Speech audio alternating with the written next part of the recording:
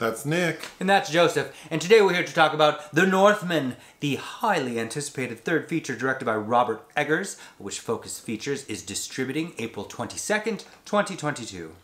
Do I know Robert's other films? Mm-hmm. Okay. The Witch. I enjoyed that. And The Lighthouse. I enjoyed that. Yes. Okay. So I think it's fair to say if you have experienced one or both of those, you'll most likely be excited for The Northman. The basic story. It's loosely based on the legend of Amleth. Which is what Hamlet is based off of. Which would... halfway through this, I'm like, God, this is so similar to Hamlet. But this is where William Shakespeare derived Hamlet. Okay, basic story. So when Alexander Skarsgård was a kid, his dad, Ethan Hawke... King Aurvandill. Was killed by his brother, Klaus Bang. Fjölnir. Okay.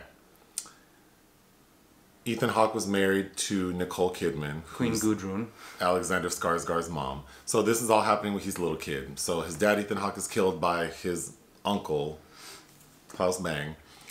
And then they're threatening to kill Alexander as a little boy, so he escapes.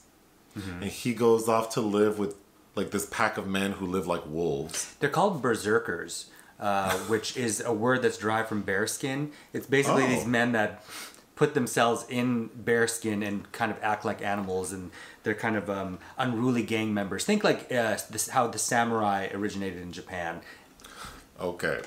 So in the trailer, you can hear Alexander's character saying like, avenge my... What is it? I will avenge you, father. I will save you, mother. I will kill you, Fjölnir. Something like that. So his character's preoccupied with getting revenge on his uncle who killed his dad, and has also married his mother. Mm-hmm. So now this man he wants to kill is like his father uncle. Mm-hmm. So when Alexander's an adult, he hops his ass on a slave boat to go back to the region where his uncle and mom are living as a married couple, with the intention of killing him. And when he gets there, he does kill a few people. When he finally gets to his mother, she's like, fool, the gag is, I hated your dad. I prayed he would die. Like, I wanted your uncle to kill him.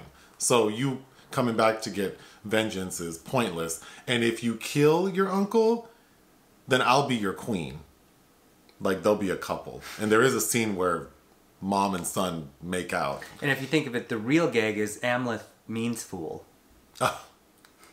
So he's kind of defeated and decides, like, well, let me abandon ship. It's important to know that Alexander's character has a little girlfriend. Olga, played by Anya Taylor-Joy, so they're also kind of a witch. Okay, you can explain all the little things, but so then as they're leaving, his little girlfriend tells him, I'm pregnant. With twins. And that's when Alexander realizes, like, I have to finish what I started or this shit will haunt me and my family forever. So he goes back and kills his mom and his uncle dad. Mm-hmm. The end. Yes, and left bleeding out with a vision of a chariot riding into Valhalla. People hate when I don't watch the movies. I didn't watch this one either. I wanted to, but... This was a junket screening because I requested to interview Willem Dafoe. Right. Who's really only in 2 scenes. So, very effective as well. So I didn't get to watch it, but I will. Mm-hmm. Anyway, tell us what you think.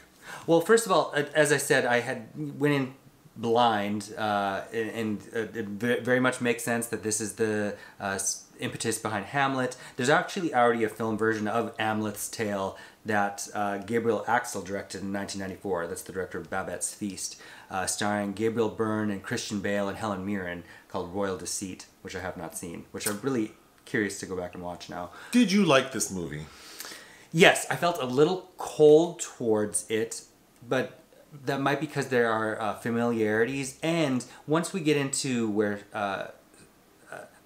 Amleth is the main point as an adult, and all of these kind of fun supporting characters kind of fall to the wayside, I think there's a long stretch where I was a little disinterested, and not to say that there's anything wrong with Skarsgård's performance, but... Do we see him nude?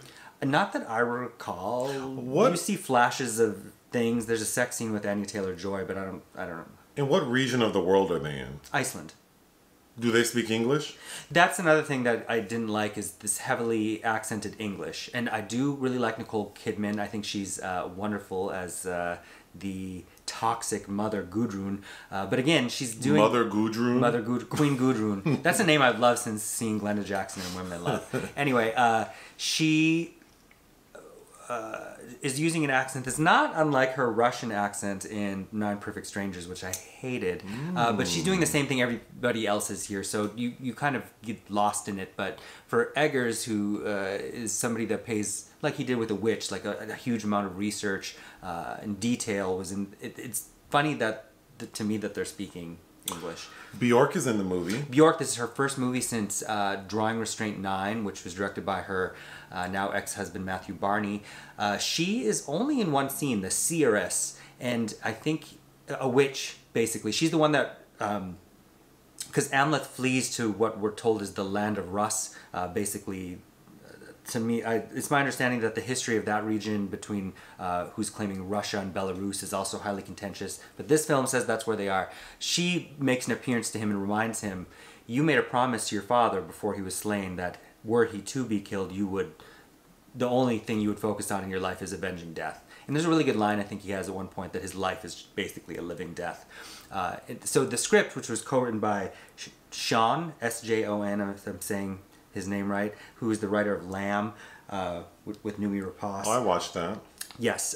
He's also credited as a librettist, if I'm saying that right, on Dancer in the Dark, the Björk film that Lars von Trier directed her in. Basically, the dialogue portion of the opera, I think, is what that is. Anyhow, I do like this script of a very familiar story. I think it looks excellent. It was shot by Jaren Blaschke, who of course shot The Witch and The Lighthouse for Robert Eggers.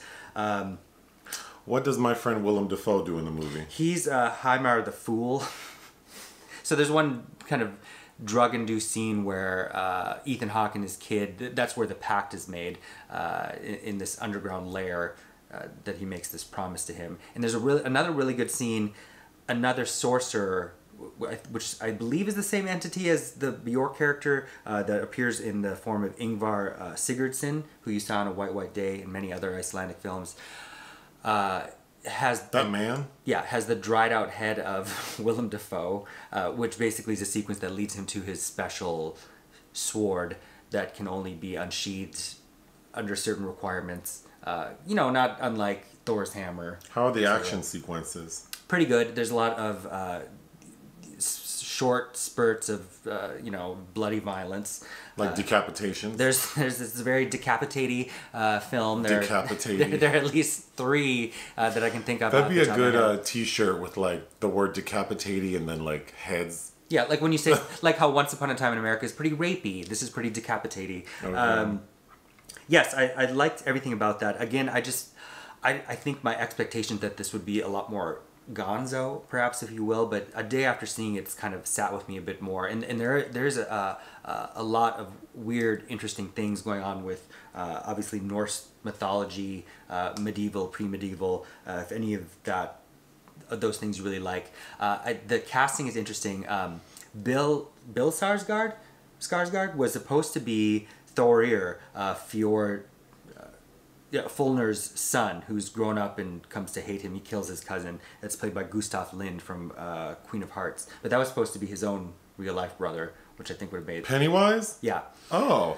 I think it's interesting that Nicole and Alexander were husband and wife in Big Little Lies. And here, there's a weird twist on that kind of relationship. Not unlike... Remember how Sally Field played Tom Hanks' girlfriend and then mother in a matter of years in the 90s? Also, a lot of returning Kate Dickinson and Ralph Ineson from The Witch make small appearances. Anya Taylor-Joy, I think, is an interesting screen presence. I got the sense that they're trying to model Olga kind of after his mother with this long, as they say, the hair of a Valkyrie. Yes, if you are interested in this kind of particular history at all, I think there's a lot here to feast upon. And, I like Ethan Hawke. I think all of it is well cast, except the English. I just don't. Did you go through all of your notes? wise is the man who can be the fool. Again, lots of little interesting things, but I don't know. I guess I see why it maybe didn't have a major film festival release ahead of time, because I think everybody predicted this would be in Berlin with the April release date. But what would you give it? I would give it 3.5. That's very good. Mm-hmm. Yeah, no, it's excellent. It's worth seeing. Well, excellent is 4. You can be 3.5 and excellent. Okay. Again. You can be skim milk with whole milk at the same time. Oh, there's there's one really good scene. Me, myself, and one other person laughed out loud where Amleth presents himself on this hilltop, basically to save Anya Taylor-Joy, and he's already had his kiss with Nicole Kidman and knows her betrayal, and she sees him and she's like, "Kill him!" But it plays so strange. It almost is a moment of camp, but it's like, oh my god, girl. Listen to our podcast. Bye. Bye.